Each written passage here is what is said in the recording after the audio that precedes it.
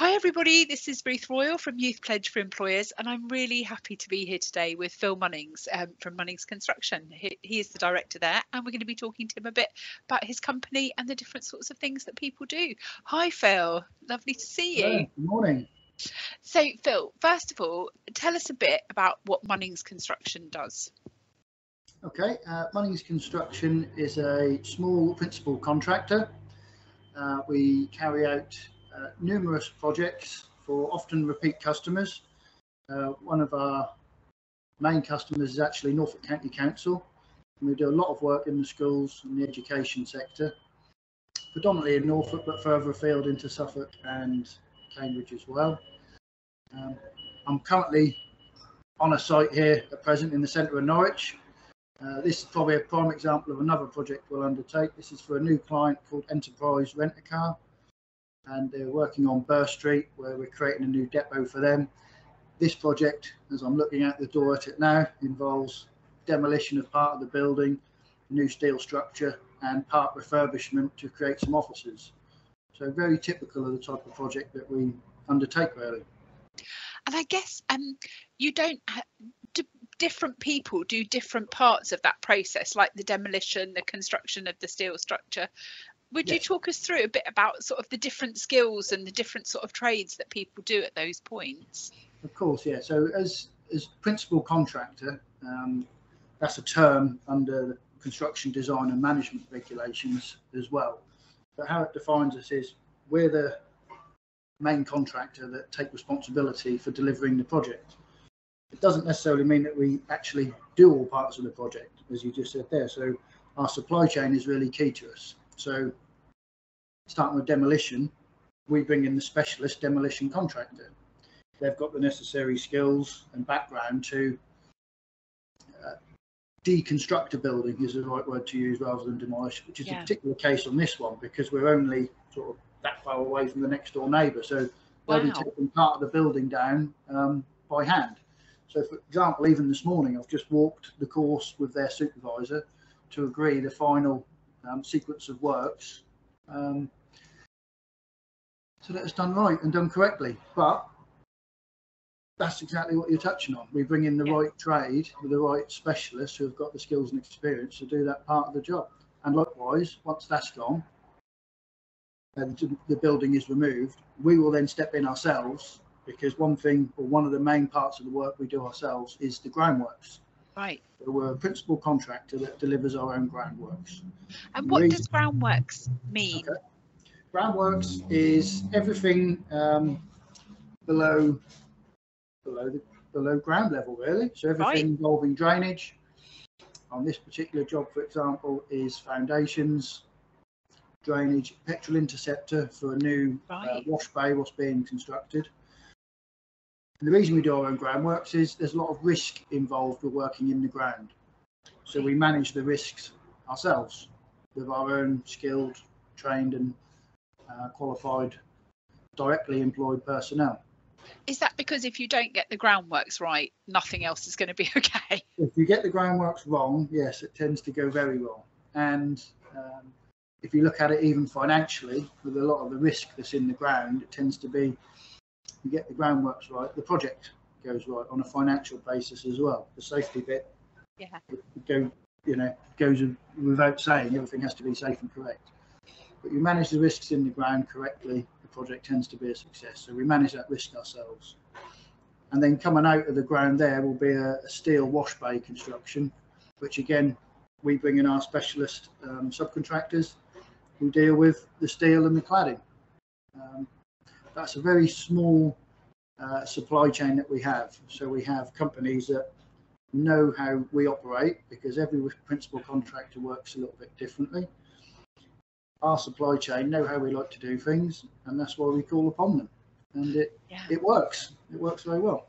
Oh, that sounds like I can see how you're all sort of building, no pun intended, that you're all building blocks in that piece to get something done. What sort of skills and sort of tasks do people do, like for groundworks? What sort of things are they doing in their day-to-day jobs, and what sort of skills do you look for? Okay, well, a lot of it involves plant operation. So this what called machine drivers, who are the operators who operate the excavators. Typically a groundworks gang is a gang of 3 people. So you'll have a digger driver, a dumper driver, and a ground worker, and then a third person who's typically the banksman or the guy in the ground. So if you imagine someone putting in a drain run, for example, some pipes in the ground, you'll have the person driving the digger, the person driving the dumper, which brings the sand and the shingle and the excavation to and from where you're digging, and the guy on the ground. And that's a typical groundworks team. So we have a number of our groundworks teams, and what's important with them is they are teams, because they're often people who have worked together for years and years, and they get to know how people work. So the banksman will know how the digger driver works. It's very important for the safety side of things, but also that's how you get efficiency, because a real team, in the true sense of it. So very important in groundworks, because it can be dangerous if it's done incorrectly. So you always have to take your time, ensure the works are planned, you follow your method statement and your safe system of works, and you're also always conscious of your surroundings, because if you're working in the ground, you can be susceptible to changes in weather conditions, for example. So if you're in the ground and you're in a particular type of ground, if it starts to rain, that ground sometimes can hold water or make the excavation unstable, for example. So very important the teams work well together. That's really interesting, because even just in that sort of small part, you can see how people need really good attention to detail, because they've got plans and information that they've got to follow. They need the ability to be able to follow the plans. They need to have good communication skills to be able to interact with their colleagues. They need to have that kind of like you say, that awareness to their surroundings, but also as well they may well need more technical skills, like being able to operate the machinery too. So it's a real breadth of things, isn't it, just in those jobs. I wondered, Phil, if you're recruiting sort of somebody into your organisation into a kind of entry role, what sort of jobs do people start off in? They often start off, if they're coming in entry level, they often start off potentially as labourers, general labourers, and that's when we've had a number of people join our company from that over the years. I've got one example of he's now a foreman actually, working groundworks gang. He joined us as a labourer, but it's them people who show a little bit more. They show a little bit of straight away enthusiasm, willingness to learn, and then they get taken forward a little bit. Okay, look, you're standing out. You don't just want to turn up and just do as you're told. You're willing to learn a bit and offer some suggestions. So this one guy's been with us now, must be about 7 years. So he sort of came in as an operative. He's now a working foreman. So when myself or one of my senior management colleagues go and visit one of the sites, he's the person who will step forward and show us around the site and say, what have you been doing, what are you doing, and what are you going to do? And he'll tell us his detailed plan and takes responsibility for delivering the site. So wow, that's a brilliant story for him. That's great to hear how somebody's progressed. And what sort of stages would he have gone through to get from sort of labourer to foreman? Well, as his role develops and he takes on more responsibility on site, we align that with specific training during certain levels of his career progression. So for a particular example of this guy, we got all of his basic training he needs, which is CSCS cards, general site health and safety, going back a few years now. And then we sent him to City College at Norwich to do an HNC in site supervision. Oh, brilliant. So he'd done that alongside his site works, because I find I've done lots of training myself through my career. So I know that it's so important for training to be specific and timely with what you're doing in your career. So we've timed it very carefully with him so that he's getting the right level of responsibility on site with the right level of competency that he's gaining through training and qualifications, and the two go hand in hand and dovetail very well. So Yeah, the more I think about that, that particular guy is quite a success story, actually. Yeah, that's brilliant to hear, and I think that's such an interesting reflection, how particularly like for your industry, that combination of practical learning and sort of that, sort of academic, book You learning, need like both. from through the Yes. course, that they mesh together to help people progress through. If you've got people that are thinking about sort of going in to this type of role, Phil, firstly, what sort of things do you look for from people joining a company, their particular qualifications or skills?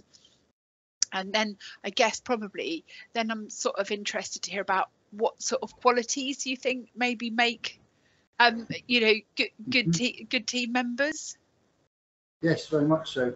We've got one apprentice at the minute, a carpentry apprentice, and I would say we want people to be just like him.